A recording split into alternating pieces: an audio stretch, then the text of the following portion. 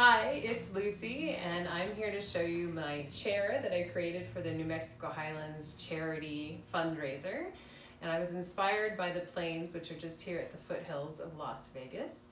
So if you want to take a look at the chair, we've got blue symbolizing the sky, and then on the front of the chair are the delicate colors of a sunrise, and as it pivots, you see the more bold colors of the sunset. So you have sunrise and sunset and sunrise. Then here on the seat of the chair is a bird that was inspired by a buggy that I found, and I think the buggy dated back to the 1880s, so it was probably part of the pioneer times here in Las Vegas. And then down on the rungs of the chair, the top rungs symbolize the 4 seasons on the plains. So we have the summer in green, fall in orange, winter in white, and spring in yellow. And the bottom rung is a rattlesnake because that's a big part of the plains life as well. And it encircles the bottom of the chair.